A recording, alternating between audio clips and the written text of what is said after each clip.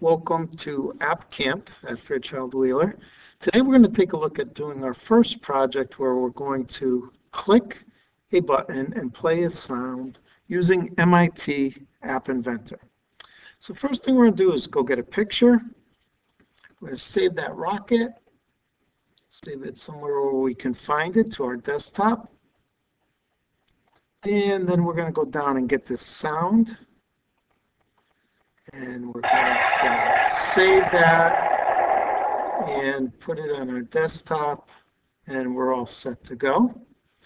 Okay, I'm going to go to my App Inventor.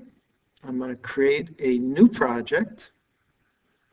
So let's go to my projects and say, I did this before, but I'm going to create a new project, and we'll call this Rocket 8.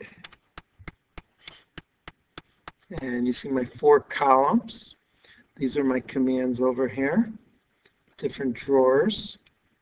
All right, we're going to pull a button over, and we're also going to pull a sound over. That'll be in media.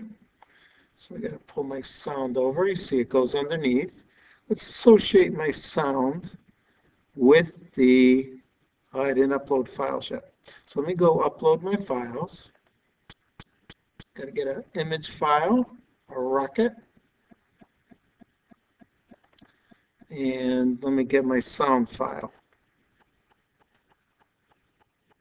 a wave. Where are you? There you are. All right. So I have my 2 files there, and I'm going to associate my sound file. So I click on my sound and get the source of it to be the wave.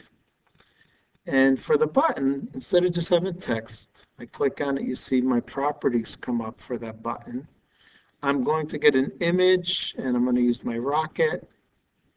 And let me take away the text on that button. I don't need it. And we're ready to go. So we've set up our project with our components, our objects, and now we're going to actually go program our objects with our blocks. So click on your blocks. And I'm going to first click on my button here and drag that over. When a button is clicked, I'm going to, now click on the sound, I'm going to call the sound and play it. And that sound is associated with my rocket sound. And to run our program, we go connect, reset your connection, and call your emulator, which is your phone. And your phone is going to pop up. And if you have a real Android phone, you can hook it with the USB port and run it actually on your Android phone or your Android device.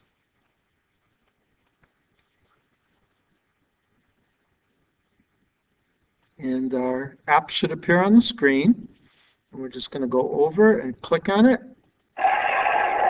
Click your button, sound goes off. And that's our first app using App Inventor.